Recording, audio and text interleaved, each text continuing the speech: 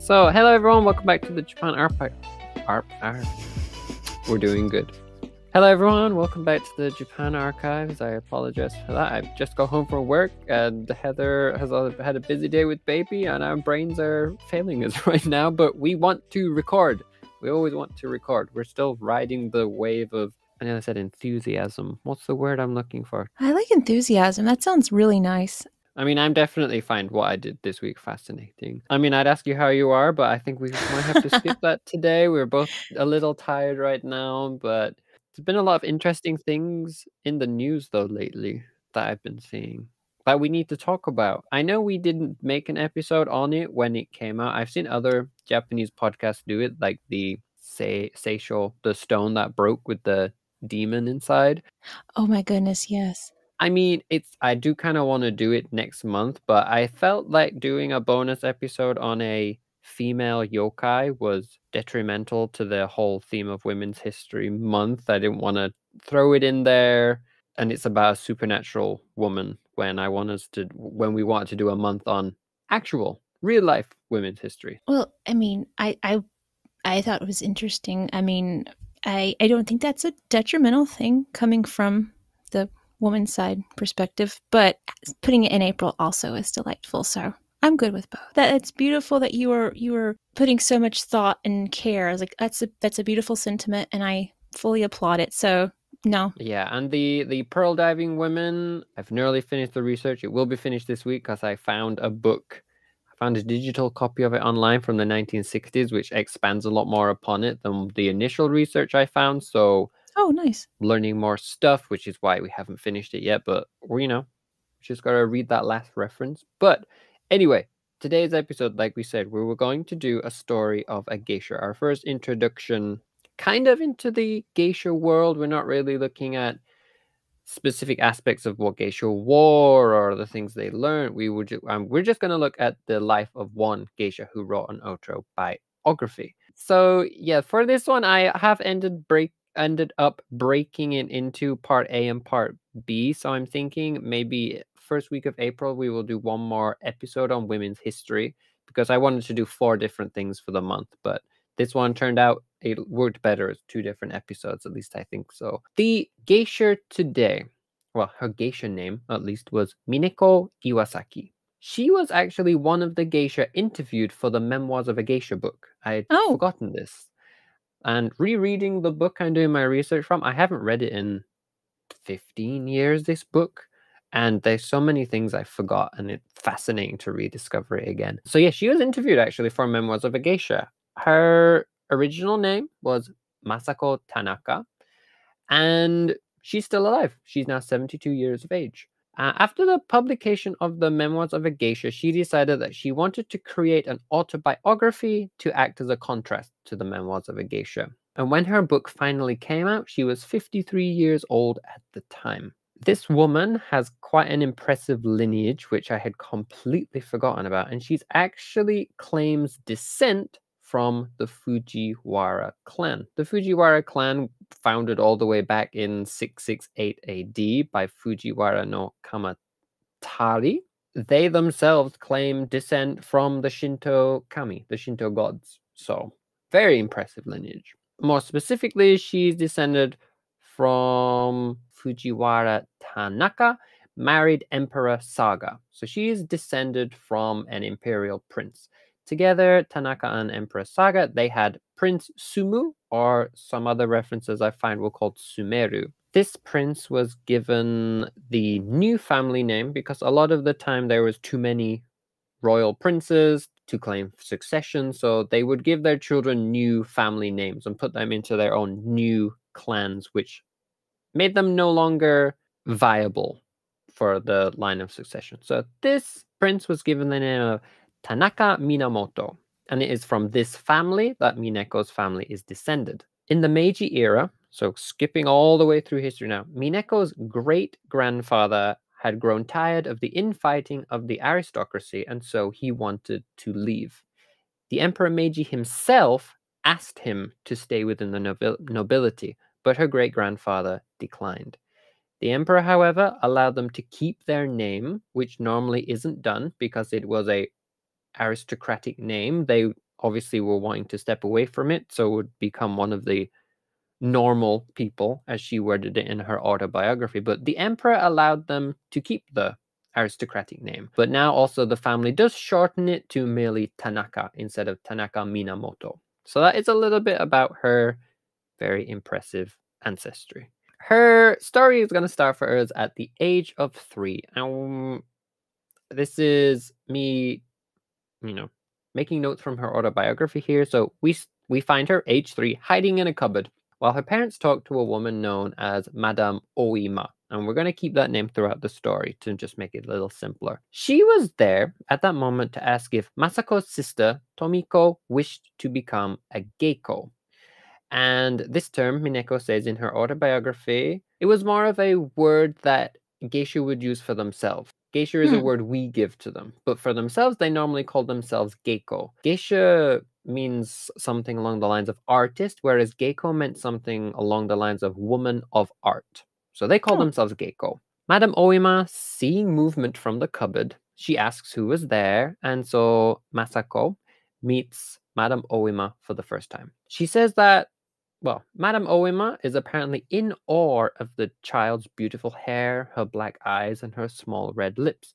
And so, Oima-san, the owner at the time of the Iwasaki Okiya in Gion, and Okiya being a lodging or drinking house where Geisha and Maiko are affiliated during their careers, so pretty much where they live. She then announces that she's actually also searching for her successor to the Okiya, and perhaps that she had just laid eyes on the person she wanted to be her successor. So she kind of saw this girl at age 3 and she was thinking, you know, pretty, beautiful girl. I think she would be a good successor. But anyway, at that particular moment, only age 3, her father said no, but he did agree to ask if her other sister, Tomiko, wanted to join and practice becoming a geisha in the future.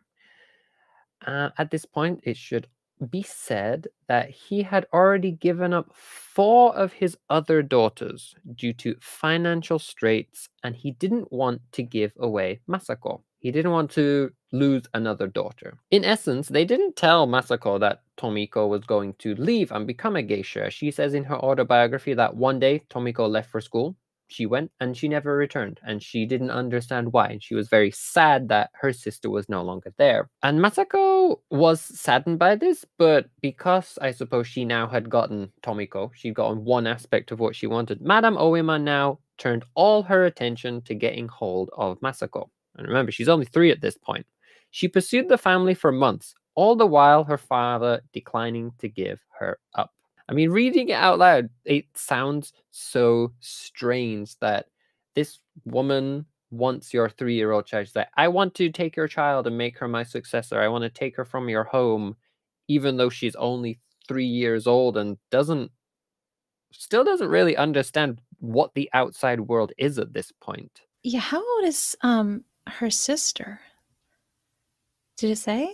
Well, I'm just wondering. Like, he gave away all his other daughters, but not this one. But Tomoko, see ya. It seems kind of. I don't know. Well, I do know that Tomiko was at least, well, she was older. She was one of the older sisters, and she had also already visited the Okiya a few times. Mm-hmm. So Madame Oima had seen that she had potential. Like, she'd been there, she'd done a little bit of spending time with other geisha and showing her personality and things like that. So she could see that she had the making of a good geiko or a good geisha. But for Mineko-chan, it was very, very different. Yeah. Did Tomiko? I guess she wanted to go. She chose. I'm hoping she was allowed to choose. I think she did choose purely because her father said he would ask her. They weren't going to Okay. force her, very much Okay. Good. like they weren't forcing their other child, Masako, to go. It was like, no, you know, maybe unconsciously, like, we can ask her when she's older, kind of thing. Like, it doesn't feel like they were forcing them, but they also did give up other children in their past because they had very large family, and we will see later that some of these other daughters they gave away, Masako never knew them. She didn't know they existed. They were gone before she was born. Getting more, well, I'm gonna say into a more specific date. So in May, One day in May, Masako says that she remembers a woman coming to their home. A woman who scared her so much that she went and hid in her cupboard. And actually, throughout the book, it's interesting. Even when she grows up, when she has those emotions where she's scared or things have gone wrong, she still finds cupboards to hide in, even when she's grown up, which is fascinating to see that it was one of her comforts. It was like a place she could, I guess, hide, but also she could then use that space to think over what had happened and things like that. But we'll come to that later. So this woman comes along, scared her so much she hid in a cupboard.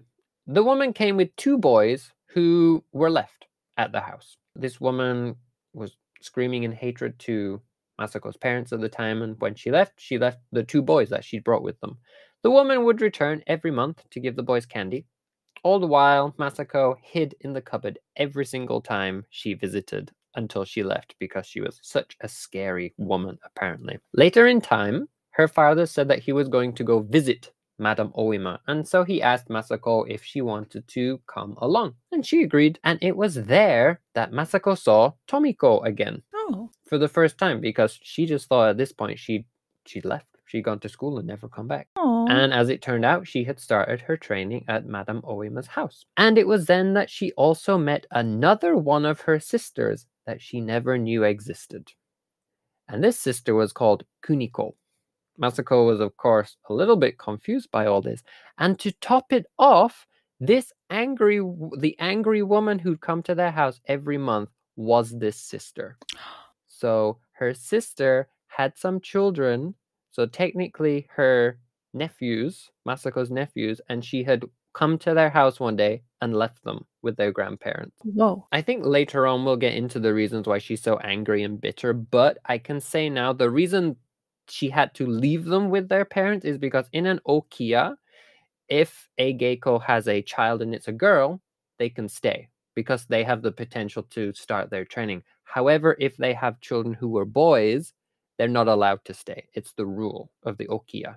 So because she had two boys, unfortunately, they had to go.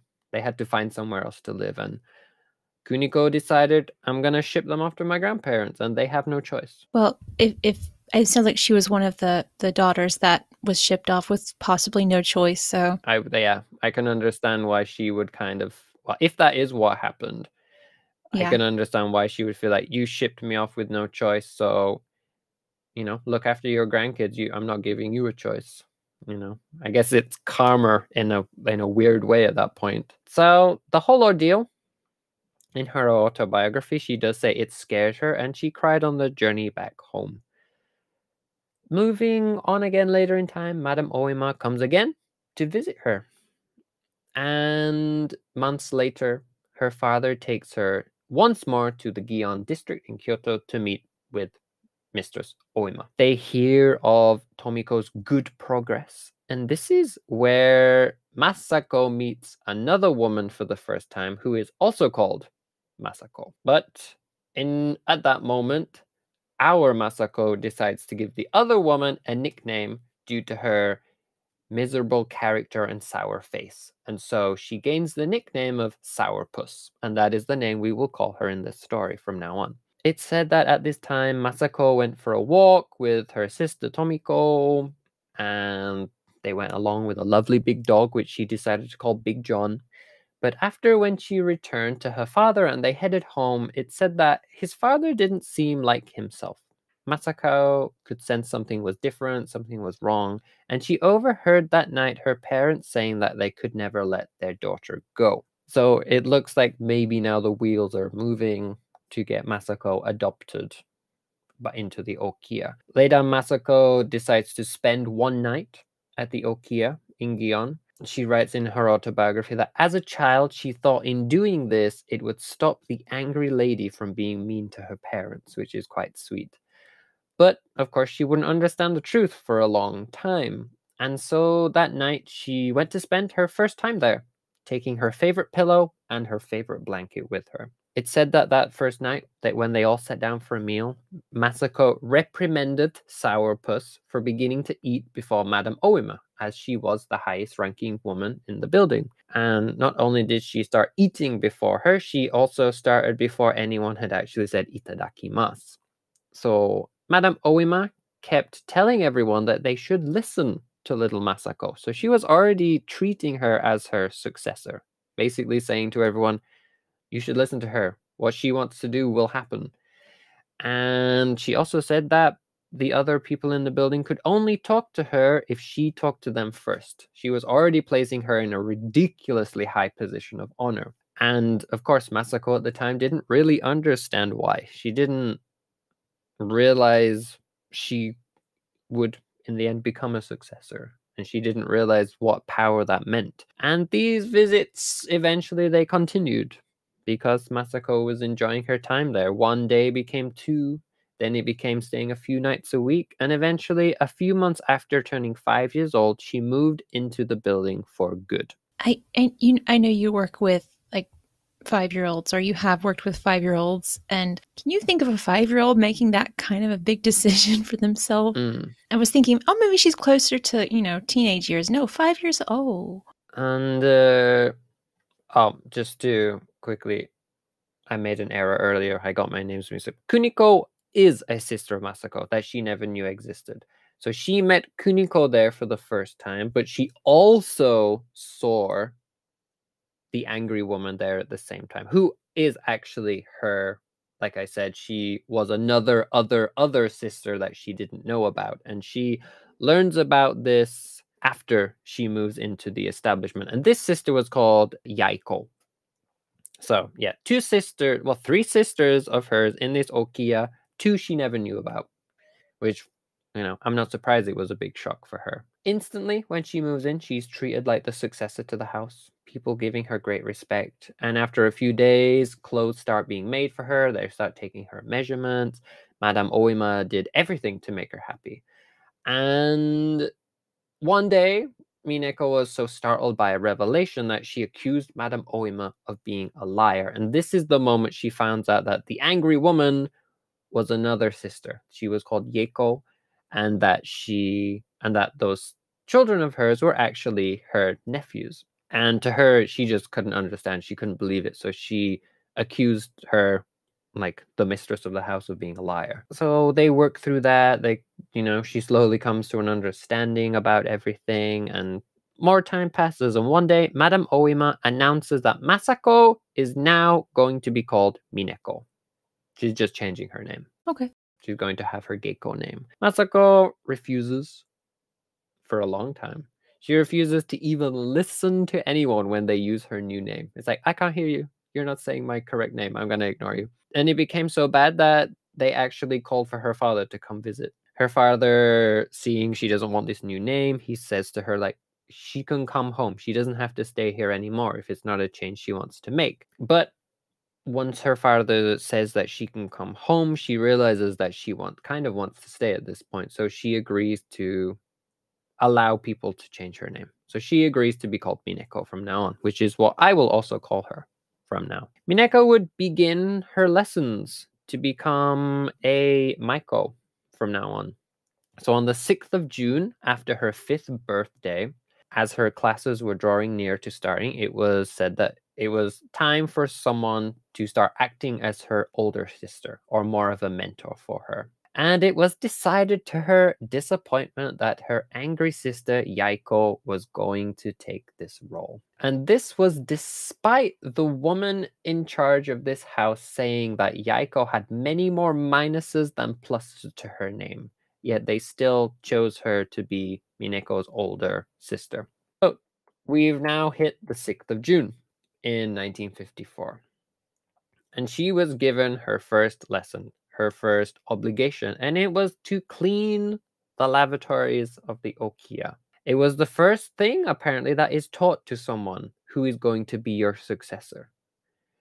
And after this, she would soon meet her teacher for the first time. On this day, she was dressed apparently quite beautifully in a practice kimono of red and green stripes against a white background with a red obi to finish it off. With that and her new silk bag, holding inside a fan, a small towel, a snack, and a toy, she headed to meet her teacher, the Grand Mistress Yachio Inoue IV. Her first lesson with Inoue-san was how to learn to properly hold her myogi, which was the dancing fan that geisha use. In this lesson, she was reminded to say yes, using the Gion pronunciation of hey instead of height. And soon after, she found herself dancing for the first time. And the first dance she was ever taught was called the kadomatsu. After this, her lessons only continued to expand. She began having lessons in calligraphy, koto, singing lessons, and also in shamisen. And she had dance class every day. She had it every afternoon. Madame Oima slowly became more serious as the work continued to teach Mineko to be her successor, and she would accompany now Madame Oima on her morning rounds, visiting the establishments her geiko had performed the night prior to thank them for their patronage, but also to start getting Mineko known in the wider Gion area. Her dancing continued. In fact, she writes in her autobiography it was the favorite part of her day. And Mistress Inoue, when she was happy with the dance he had learnt, she would immediately start teaching her a new one. And we see Mineko performing in front of people for the first time later in that summer. Now, unfortunately, she makes a mistake in the performance. Afterwards, blames all the other girls she performed with. Oh. It was only when Mistress Inoue said that she need not worry over the mistake she had made that it finally dawned on Mineko that she was the one in the wrong. She was the one who had made the mistake.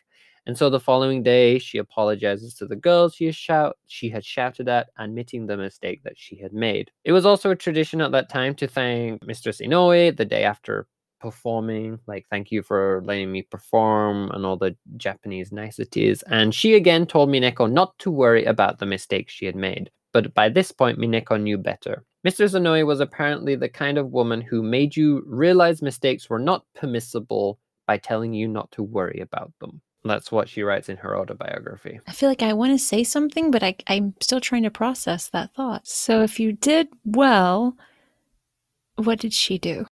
I'm not sure what she said if you did well. Okay. I feel I'll ponder this. This is a pondering. It was a pondering thing. Like, if someone said to me, "Oh, don't worry about it," I wouldn't necessarily immediately think, "Oh, she means I can't do it ever again." But apparently, that's the kind of woman she was, and yeah, don't worry about it meant, please do not do that ever again. Yeah, I wonder how what tone she said it in. I feel that the tone would have played a big part in it. Because you can say don't worry about it in a nonchalant way, you can say it in a joking way, you can say it in a very serious way, and each time it can mean very different things. I do definitely wonder about the emotion she put behind it when she said it. The following year, she turns age 6, and that's when school properly begins for Japanese girls at this time. Obviously, she'd been having other lessons, but they weren't like actual school system learning. They were more like geiko learning. And she was shy. Apparently, she was shy so much in school that teachers would actually play with her to try and get her to open up. And even the principal at sometimes got involved to try and break her out of her shell. She did make some friends eventually. One day after school, she went to the home of someone she was friends with at that point, a girl known as Hikari. But on her return home, Madame Oima forbid her from ever seeing this girl again. And this was Mineko's first look into prejudice at the time in Japan, because Hikari was from a group of people known as the Burakumin. People whose families were seen as unclean or polluted due to the jobs they had, such as butchers or undertakers. And it's actually said that soon after, Hikari no longer went to that school, and Mineko never found out why. Aged 8, we see her go to family court for the first time to be officially adopted by Madame Oima. She would have to say that she wanted to be adopted in front of a judge, but at this moment she was so scared by her decision, because everyone was there, including her parents, that she threw up. And the judge said that she would have to come back again when she was sure of the decision she wanted to make. And it would take a while for this to happen. We're going to jump again 2 more years. So by this point, she's 10 years old. And we return to family court. It's November 1959. And at this point, she said she wanted to be adopted. And so she said goodbye to her parents. That night, there was a big celebration for Madame Oima and her house. But for Mineko, she says it was a heartbreaking night for her. She took a ribbon from her hair, and she says that she, in fact, tried to kill herself with it that Oh, night, but it didn't work. And so the oh, next morning, she hid the bruise on her neck and she went to school like normal. oh my gosh. Her dancing that day, because of the night before, she does say it was a bit of a disaster. When you go in, the teacher would say to you, "What dance are you going to perform?" And you would say the name. So the teacher knows the dance that is about to happen. So she says, "I'm going to perform for you Cherry Blossoms at Night." And so she began. But not long after starting, the teacher demanded that she stop dancing. But there was a specific word that they used, a word that basically meant you need to stop and you have to go home. You have to leave the school immediately. You have done such a bad job. You're done for the day. And that is what happened. Mineko went straight home and she found a cupboard to hide in once more. Oh, In the end, it turned out that an assistant at the school had taught her that specific dance, but had given her the wrong name. She had mixed up 2 different names for 2 different dances. So Mineko thought it was correct. She was like, this dance is this name, but it wasn't. Unfortunately, it was a different name. Madame Oima and others, even the people at the school, feared the embarrassment it could cause. And they also feared that Mineko would now want to return home forever because she had been told to leave the school. Dancing, like she said, was the favorite part of her day, and she had been cancelled that day. And so in the end, the next day, for both parties to save face, because obviously Madame Oima didn't want the embarrassment of my successor made a mistake. The school didn't want the embarrassment of we taught her the wrong thing. Madame Oima and Mineko go to the school and they apologize to kind of, put a nice band-aid on the whole situation. And then afterwards, Mineko then performs Cherry Blossoms at Night and afterwards Cherry Blossom Viewing before a small gathering. So the 2 dances that were mixed up, she performs for them there and then. And one final thing I wanted to say, because this is kind of where I wanted to end it for this episode, her adoption was finally completed on April 15th, 1960. This time there was sadly no fanfare, but one annoying thing now that she had adopted was that she would have to share a room with Sourpuss. ah, For me, that was me condensing half the book oh, into an episode of notes. So it was kind of nice that halfway through her adoption is finalized. So I felt it was a good place to pause for now. I feel that we're getting close to a normal length episode anyway. And if I'd have carried on, it would have been a super long episode, I feel, for us.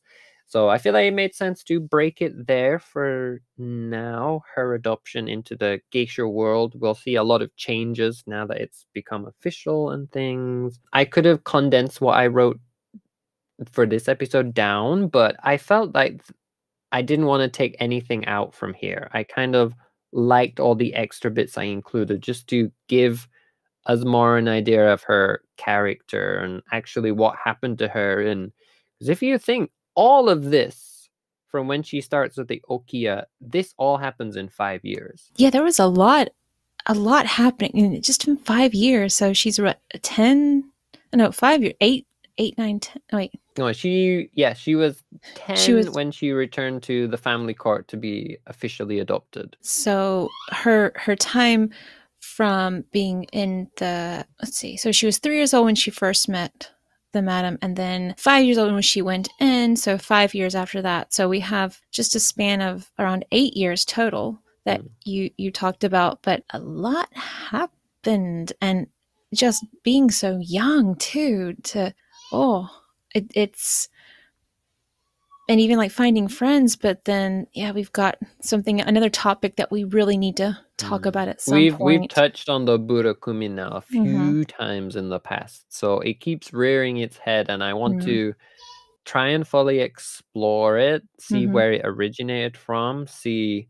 I feel like it also still happens today. I've read a few things where there are still communities that are associated with being Buddha-kumin, and people don't want to associate with them still to this day, which is crazy and kind of bizarre. And maybe even touched on adoption as well, which is there's a lot about that too in Japan that we haven't talked about, and this is a different type of adoption that I was not aware of. I didn't realize that she would have had to, but I guess she wouldn't be the successor of the Madame Oma to be her successor would have to have been adopted, which happens, I know, frequently with men who want to pass down their businesses to a son and don't have a son. They adopt Yeah, I them, and heard about that. mm, You cannot pass on your business to someone if they're not in your family, which again is bizarre. It's a mm. weird law. You shouldn't have to officially adopt this.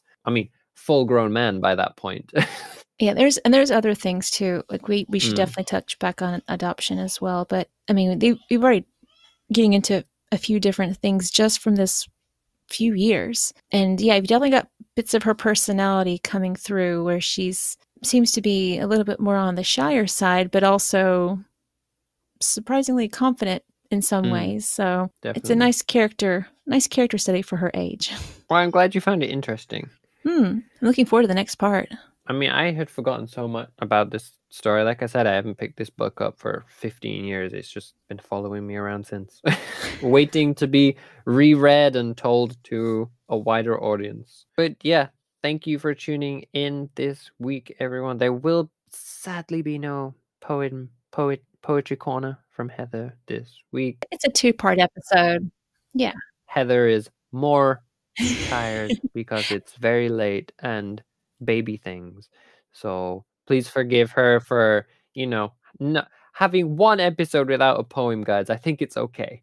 It's a 2-part episode anyway, so if we think about the poem as being at the end of the 2-part episode, it's just one long episode. You get the Can I poetry at set the you a end. poem challenge? I Oh, know we were okay. doing the karuta, but my challenge is, can you find a poem about a geisha? Okay, I can do that. So, hey, you know what? That instead of poetry at the end, you're giving me a poetry challenge, so it's still a poetry corner. Ha ha ha. Very good, Thomas. I like your idea. Very clever. And that concludes our poem corner for today, I suppose.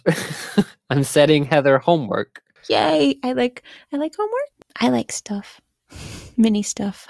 Oh gosh. Many stuff. Go to bed, Heather. It's time for us to sign out. Thank you, everyone, for tuning in today. We hope you enjoyed the introduction to the life of Mineko. And yeah, her life is only just starting. She's only 10. We're already halfway through the story, so there's a lot to cram in next week. So I'm looking forward to it. I'm looking forward to relearning the story, if I'm honest. Thank you again for everyone tuning in this week. That is everything from me. How about you, Heather? That's all for now. Mata ne. 皆さん気をつけてまたね。